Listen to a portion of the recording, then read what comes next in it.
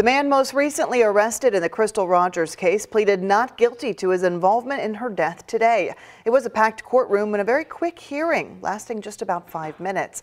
His attorney doubling down that his client wasn't involved in Rogers' death, while her family says they're not buying it. Commonwealth versus Stephen Eugene Lawson. It was the first case on the docket in this Nelson County courtroom and lasted less than 5 minutes. Steve Lawson in an orange jumpsuit appeared on video from the nearby jail. Crystal Rogers' family listened from the back of the room, hearing the next time this suspect is in court, he'll be there in person. What's it going to be like to look at him, to look him in the eyes when he's in this courtroom?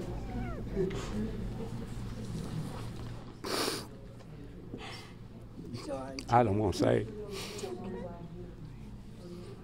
It'd be rough, I'll tell you.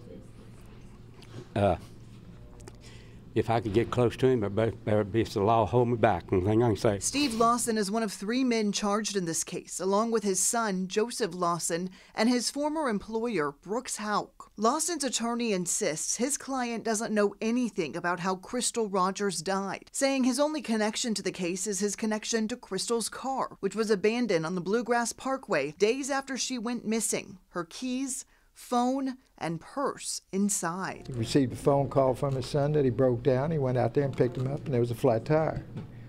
Picked his son up, drove back to Nelson County. Another lingering question here, immunity. Lawson's attorney says he has documents proving his client made a deal with police. For his testimony, for his cooperation, for the times that he has been at post 4 with me and without me for the greater part of a year, he was offered immunity, and we're going to stand on that. The Ballard family believes Steve Lawson knows more than his lawyer is letting on. I think he was involved 100% from day one. And they don't think he'll be the last arrest. As long as they get 3 more, we don't care how long it takes. In an investigation that's already lasted 8 years, the family says answers would be well worth the wait. Right now, Steve Lawson's being held on a $500,000 bond. His attorney will ask for a bond reduction at the next hearing. That is set for January the 4th. Steve Lawson's son, Joseph, is facing the same charges. His next court date is January the 5th. And Brooks Houck, who was Crystal Rogers' boyfriend when she disappeared, is scheduled to be in court on February the 8th. He is charged with murder and tampering with physical evidence. He's being held on a $10 million bond. And just this afternoon, we learned Sherry Ballard is suing Brooks Houck. She has filed a wrongful death lawsuit on behalf of her daughter and 4 of Crystal's children.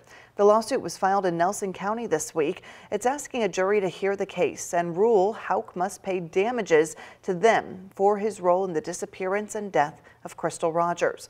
According to the court documents, the family is asking Houck to pay for funeral expenses, pain, suffering, and loss of earnings for Crystal.